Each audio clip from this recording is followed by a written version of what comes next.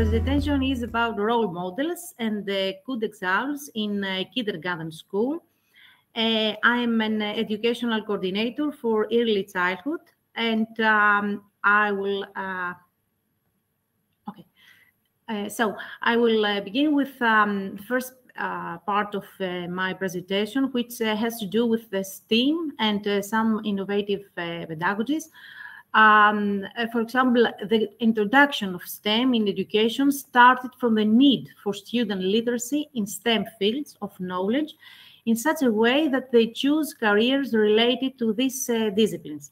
The introduction of STEM education in recent years with educational practices, cross-linking of scientific fields, and the perspective that creates for the future has a significant impact on the restructuring of both educational systems and applied educational approaches.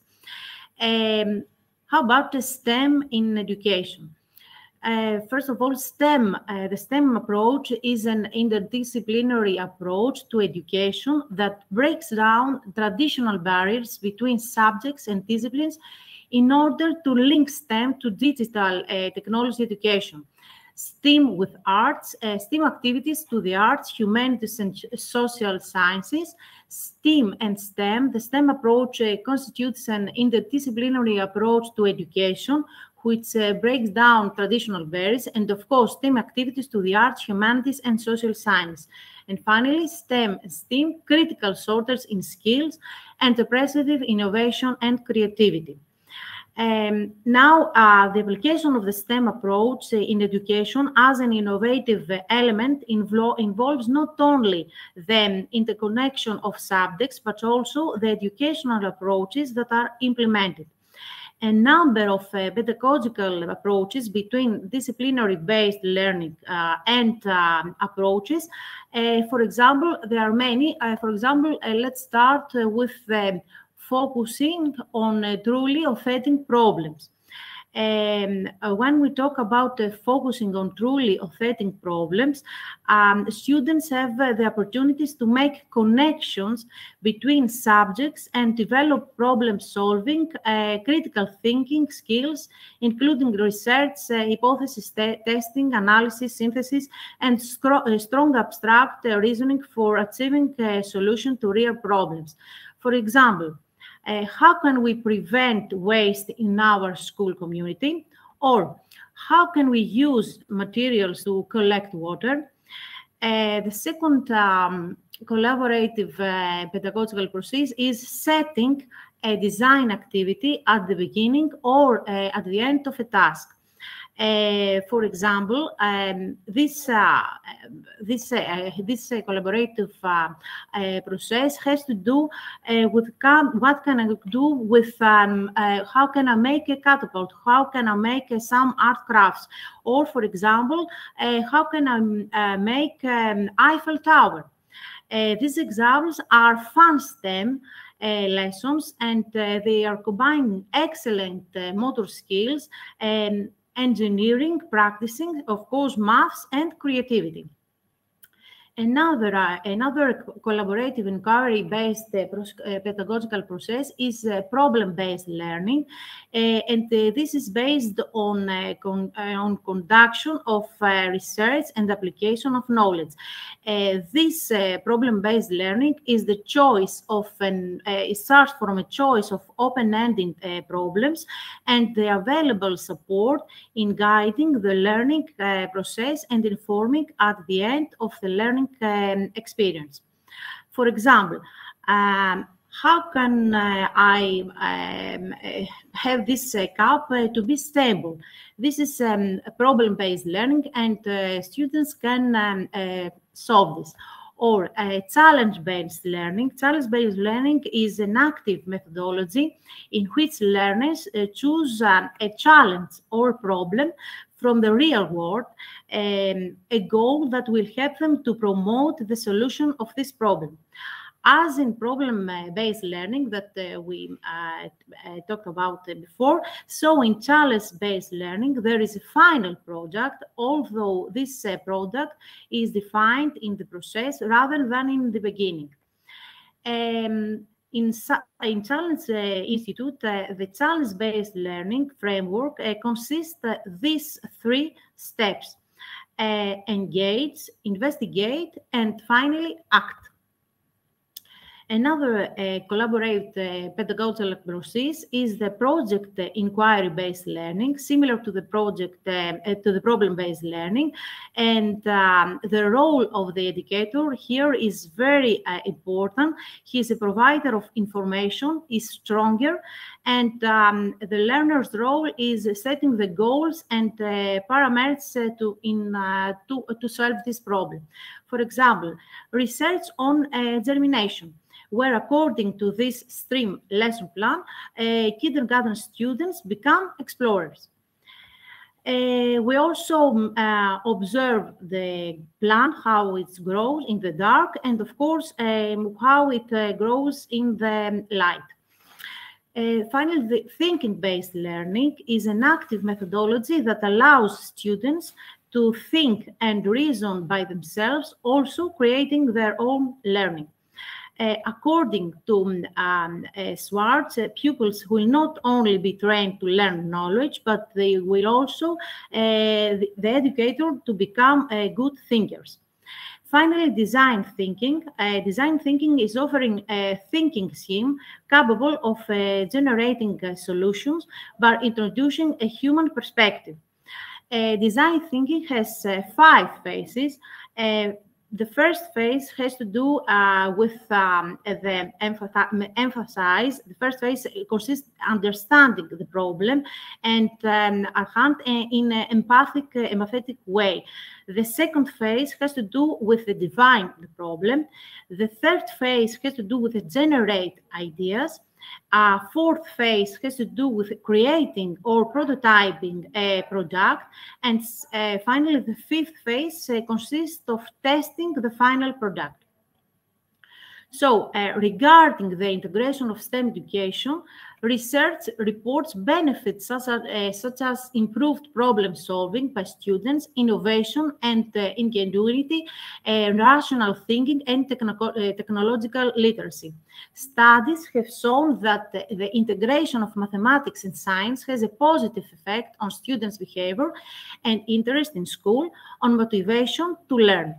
With all the potential benefits of integrated STEM education, it's important to identify how educators can teach effectively while teachers support issues, teaching practices, teacher effectiveness, and materials required to implement an integrated STEM program are vital and should be considered. What are the basic steps of STEM methodology? The basic steps for this methodology is observe, ask, collect, imagine, plan, create, and improve. And of course, all these questions. For example, observe what is the problem, or who can help me solve this problem. To collect is what information will I need to solve this problem. Imagine is how can I solve the problem. Plan, it has to do with what materials do I have or do I need. Create is I will test my plan. And improve, it has to do with I will reflect on my design. The most important in STEM methodology is questioning. And it's not the answer that enlightens, but the question. The value of questioning is a central strategy for the teaching of science, and it has to do with how can we implement students to ask and to solve problems. The KWLH structured teaching strategy, which is a useful tool for the teacher to lead the students in questioning and an obvious way to encourage and simulate questions from them. And here are, at this point, I would like to emphasize that through relevant research, it has been shown that kindergarten children can infer causal relationships from data and demonstrate scientific thinking ability while playing an important role in cultivating the skill of developing questioning. For example, what do I know already, or how do I want to find out? What have I learned, and how will I learn more? The second part of this presentation has to do with how can we role models, how can we create a gender-neutral learning environment. First of all, we can build linguistic, spatial, and number skills from an early age. Linguistic, spatial, and number skills strongly predict later achievement in STEM. As with other cognitive abilities, these skills are flexible and highly influenced by instruction and practice, and can be significantly improved through early experiences. Other one is implementing STEAM workshops from kindergarten for boys and girls, adjusting the content to the different educational levels. Here you can see some expertise, some achievement with the students. And what can we do more? We can develop positive STEM identities. For example, girls need support to develop positive math, science, and ICT identities, belief in their abilities, and a sense of belonging in STEM studies and therefore careers. This can be done by increasing girls' exposure to STEM experiences. Even brief interaction have been found to shape student beliefs about their potential for success in STEM. For example, drop-of-line coding, mathematics, or ICT with computers and teamwork. Another suggestion is to give and to offer role models in early age. Girls and young women find it difficult to imagine themselves in STEM roles. Seeing women working in STEM fields and technology helps remind girls that they have a place in these fields if, of course, they want to. For example, books that has to do with the role models. I dream to be an engineering. Of course, another suggestion is how can we Skype with a scientist? How can we learn about the profession of electric engineering? Another suggestion has to do how can we create enthusiasm? Like Andreas said before, girls want to be creative and have a positive impact on the world. Many girls, young women, may not realize that STEM and a career in computer science can give them exactly the opportunities they are looking for. So we can do a lot of activities that is very enthusiastic. We can also encourage a growth mindset. Girls and young women are willing to work hard to succeed. So environments must be created where question, discovery, and even failure are treated as positive elements of the learning process. And of course, we have to provide encouragement. Girls who feel supported by educators, by teachers and parents, show more interest in continuing their education in the STEM field in the future. And last and very important is the parental engagement. Parental engagement and activities to extend school learning is very important into the home, and other, of course, settings can also be promoted. The influence of family and friends on what activities girls engage in, more awareness raising needed within the home. Very important also is the role of teacher, who guides, who encourage, who lead to questions the students, who accepts, and of course, who helps and facilitates. And finally, we empower students to believe in their ability to realize their dreams regardless of their gender identity, and that their gender is a strength and never a weakness. Thank you. Thank you so much. That was a wonderful presentation and definitely gave us a lot to think about. I was really impressed, obviously thinking down the younger end of the education system. the way that they're still engaging in inquiry processes. They're still engaging in the same kind of cycle as they will do as they progress up the schools. So you gave the example there where they're engaging, they're investigating, and then they're acting to kind of find solutions to real life problems. And that's exactly what they're going to be doing going forward as they go into secondary school and hopefully onto university. So it really is enlightening.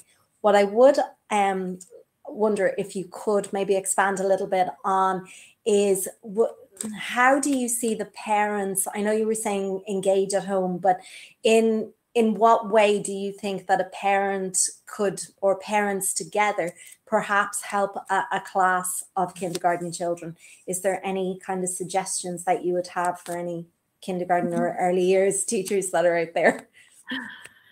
I think that's very important to build bridge about between school and family. So I usually say and propose to kindergarten teachers to have some common activities with school and family and engage children in STEM activities together. There is an opportunity that we can evaluate and that we can do between family and kindergarten. And it is very important to have this opportunity in kindergarten because it's the first school for children, and it's very important. Of course. And once you have that grounding there at the early age and they see how the adults engage with the children and that they're engaging with the STEM or the STEAM project, that will inspire them to continue on as they go through the education system. And it's not, as you were saying, it's gender neutral. It makes no difference. It's the same kind of approach for both boys and girls.